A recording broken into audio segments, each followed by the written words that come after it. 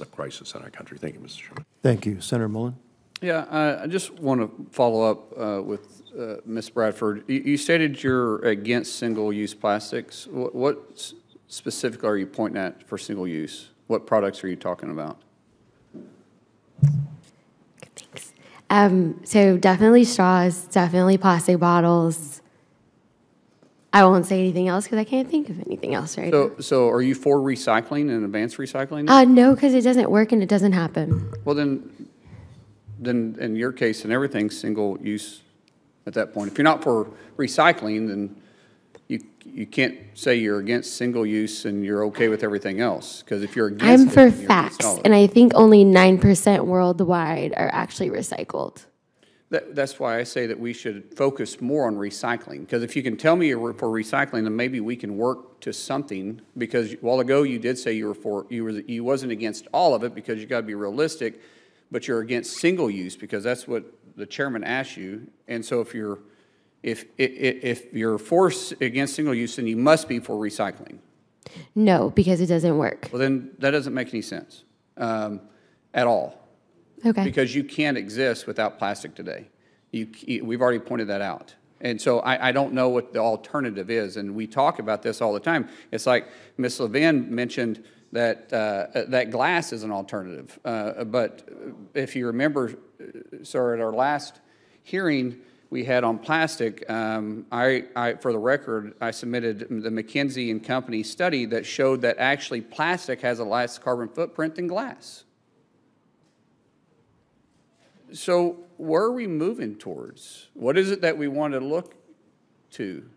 If we're still for the middle class, and we got to have manufacturing, we pointed that out, that we can't do without it. We're against it, but yet everybody here is using it. I just see a lot of people having a thought process because it sounds good, but no one's actually living by what you believe. I don't have any single-use plastics in my house. You know that for a fact? I know that for a fact because What products do you not have? What products? Because you just mentioned water bottles.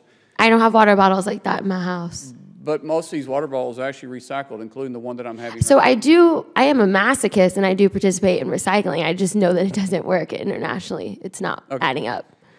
Well, I would suggest you maybe doing your homework a little bit more when you come up here and you start talking about this stuff, that you actually understand what it is, the impact that you're talking about.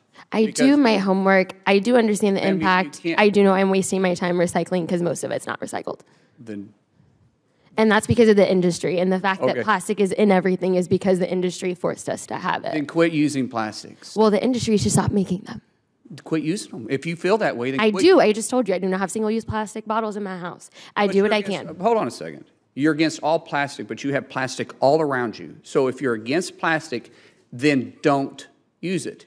Live by what you're saying. There's a lot of people around here that I disagree with, but if you live it, I do live it. I respect it. Ma'am, you don't, because you have plastic on your face, you have plastic on the water bottle, you have plastic on your feet. I do not own companies to create these things. So I cannot make these things. But until they are available, we're stuck with some things. I do what I can. Do you believe in? Do you believe that we should have solar systems, or not solar systems, but we should have solar panels on our house? I do, but I'm here to talk about so solar panels. What's on the agenda? I mean, they are. And they're also not single use. Neither is just bottle. Let's go to Mr. Sunday. In your opening statement, you mentioned shale gas was a big reason why United States have led the world in CO2 reduction because the energy and natural gas liquids in our manufacturing is less emission intense than overseas manufacturing, especially compared to countries like China. Is that correct? Yes, sir. Can you explain a little bit more about that?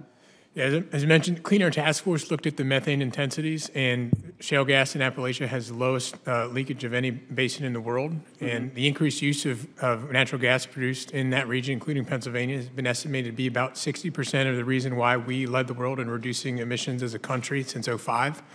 So big picture, the issue is how do you reduce emissions, keep costs down, and be reliable? That's the long-term challenge. The short-term challenge is every country out there that's relying on Russian oil and gas, we should be doing everything we can to get our energy over there because it's also going to be used more sustainably, because I can guarantee you, and you can see the Boston Globe feature from a couple years ago when an LNG tanker came into Boston.